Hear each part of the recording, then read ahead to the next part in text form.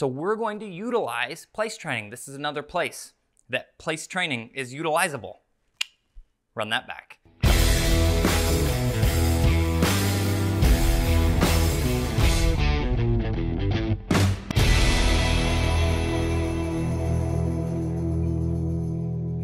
Hey everybody, Ethan here with Standing Stone, and I've got a new video for you that falls into the real life category. That's the kind of stuff that people ask all of the time. We get questions like this. Now you're probably thinking or seeing there's been a little bit of a theme with place training videos recently, and we want to show more context on how they can help develop a calmer dog and do that very quickly. Let's get started. I'm going to grab Thunder, okay? One of the things that you're going to see or probably have already noticed with your dog is that coming in, getting home from work, new people coming over, all of those changes are very exciting. New things, especially with high energy dogs, they're pumped and they show that through their excitement level being expelled all over the house, right? It's just bubbly, okay? We want to help them to take the edge off. And people say, how do I get my dog to stop jumping on company, jumping on me, doing all of these naughty things while they're super excited, okay? First of all, we're going to build better behaviors. We talk about this all the time. It's a conditioning process. It's not a one and done. It takes time and you're gonna have to develop it. So we're going to utilize place training. This is another place that place training is utilizable. Run that back. Now, I'm gonna grab Thunder. This is gonna be his first thing in the house. You're gonna see that level of excitement. I have an e-collar ready. Yes, we utilize e-collars in the house as well. And we'll touch base on another common question about e-collars in the house and when to stop using them in a little bit here. But we're gonna get him ready, get his collar on him. I'm gonna show you what that looks like. And then we're gonna evaluate how quickly he can settle down. And when he settles down, then I will invite him to join me. I'm going to prep a couple things for dinner. You'll get to see how we utilize place training to help make things easier all the way around with everyday life stuff. Okay, let me grab Thunder and I'll be right back. Come on. Good. Come here. Now you can see he's fairly conditioned to this already. You were supposed to act sillier. But I'm gonna go ahead and throw his collar on him. And good, come with me. Okay, okay. Okay, good. So as you see, fairly excitable dog in general. He's very well behaved in the house, and that's because we've been developing this from little puppy on. But you see a little whining. He's definitely very alert. He's very excited, amped about this situation, what's going on. And this is the time period that we're going to allow him to have this place. That doesn't have to be applied to being excited and jumping up on the counter, trying to check out what I'm doing. It's just stay put. So I'm gonna go over here and work for a little bit while he calms down. And then I have my transmitter here with me, and this is a perfect time to talk about this, okay? Do you need to have an e-collar on your dog all the time? The answer to that, short answer, no. No, you do not. But what you need to do is be able to set up your dog for success. So if you're going to have a situation where there's a high distraction or essentially more distraction, utilizing the e-collar to be consistent is helpful. If you don't have the e-collar on your dog, you need to be prepared to follow through with whatever you ask. That's key. So if I didn't have a collar on him and he comes off the dog bed, I still need to be able to say, no, stay put, and go get him or help lead him back if he struggles with that. But as you can see already, the change in his demeanor, he's laid down, he's kind of meatloafed up over there. He's a very sweet boy and is doing a really good job at understanding the switch. If you get the opportunity to watch any of his training videos, you can see this dude is usually somewhere in the vicinity of about an 11 out of 10, right? Would you believe? Go back and watch some of those videos where we're trying to calm him down for his retrieves and some of his other work. This is the same dog, folks. And that is the amount of time that it took for him to settle down, all because of what we've developed through his little puppyhood on. When you come in the house, this is our expectation. Now, some things that we like to do is,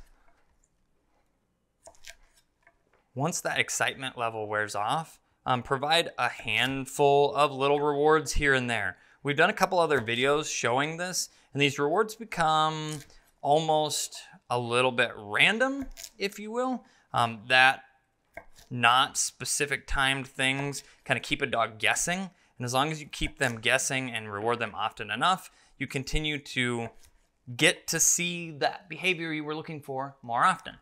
So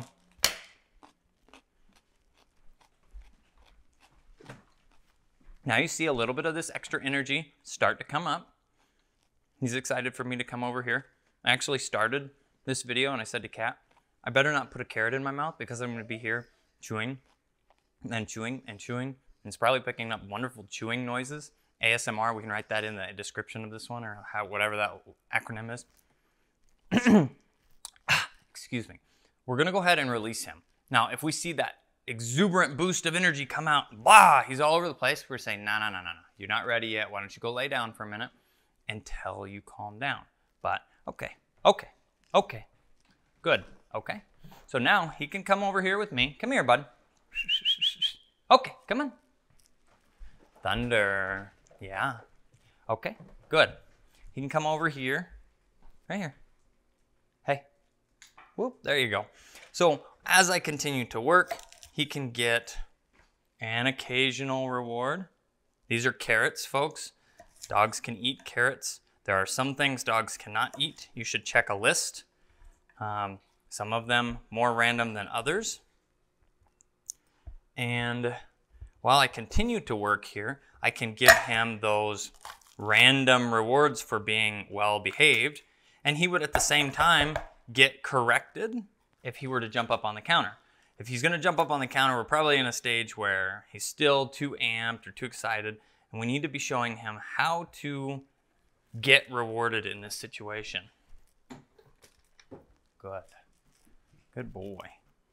Standing, behaving, that's a good boy, right? So I didn't ask for it. I'm not really 100%. I haven't specifically asked for it, right? And the big thing and the importance of that is this right now, what he's doing and what he's getting rewarded for is essentially his idea, okay? You've probably heard, I just exploded seeds all over the place. Anything that's his idea is drastically more powerful from a conditioning standpoint, right? He's waiting here. Some may consider this begging, and if this is begging, I'll take it, right? The dog's gonna be attentive to what I'm doing. I know where he's at, but he's being respectful at the same time. So these are all ways that we develop good behaviors with our dogs. That I like a lot. He sat down. He kind of moved away, which is again an essentially respect type of thing. He took a step back. He's like, this is your space. I'm not gonna get up in it, get up in your business. And this is one of the things that I absolutely love about this boy.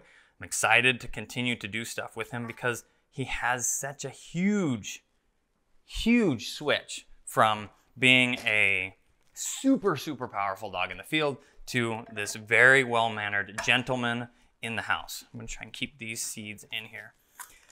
I'm going to, I think, make some fajitas tonight, peppers, get these cut up. And again, what did you see him just do, right? He sat down there because that's what he got rewarded for last time. Again, his idea. Folks, he's thinking, he's going, what can I do to get rewarded here? And we're showing him all while allowing him to figure it out on his own. So if you incorporate this type of activity with your dog, you're eventually going to get to the point where, no, you don't. You see what he did again, right? Now, I don't have to reward every single one. I can start to ask him to do it a little bit longer. There you go. That's good, right? So before he got rewarded again, heck, I'd feed him half this bag of carrots. It's not going to hurt him any, but it's going to continue to develop the behaviors that we want. If you can get to this point with your dog through the development stage, and it's not very long, right? Dogs are pretty mature. He's just right at 18 months old, coming up there, year and a half, and we have this level of maturity. A lot of times we hear from folks, hey, they're 2 years old or 3 years old or something. Oh, they still have puppy in them. No, they have a lack of understanding of proper behavior in proper situations. There was a little bit of a, what's up there? But he knows better, and that's through this development process.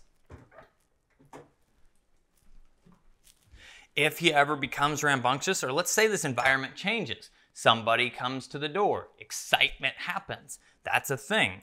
Then what we would do is be able to very quickly utilize our dog bed over there and get him to go back and lay down.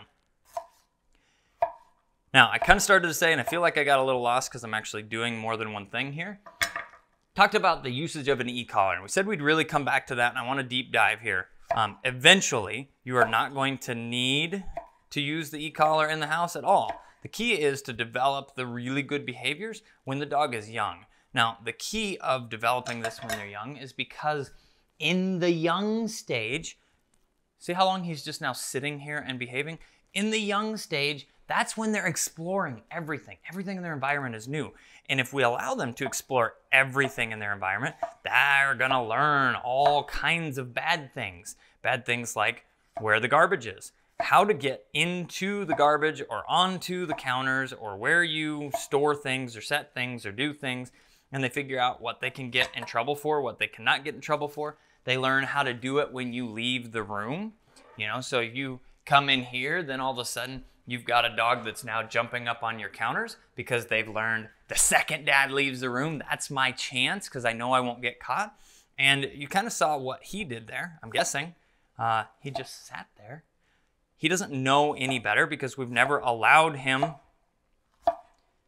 to have the opportunity to learn these naughty habits. Then you end up with a 2-year-old dog or a 3-year-old dog that is house trained, a perfect good citizen, and doesn't know all of this naughty stuff that a lot of times people ask how to fix.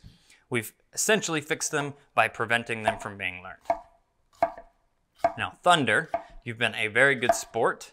You've learned here what the expectation is with me while I'm working on this, and you've shown how a few rewards and allowing the dog to calm down first via place training can help you to develop and build a calmer dog in just minutes. It's simple. It's very, very simple. And we have the ability that if things get amped up here, to go back to that dog bed to regain some poise. Utilize this to your advantage, folks. It is going to be a lifesaver, especially if you've got a dog that is rambunctious. You can start all of this training as early as 4 to 5 months. If you haven't already seen, go watch Shock's video or any of our other puppy training series where we show place training and collar conditioning to place training with young dogs. Your dog's ready for this, and I think that your family is too. I'm the guy with the pink gun. This is Thunder. We will both see you in the next video.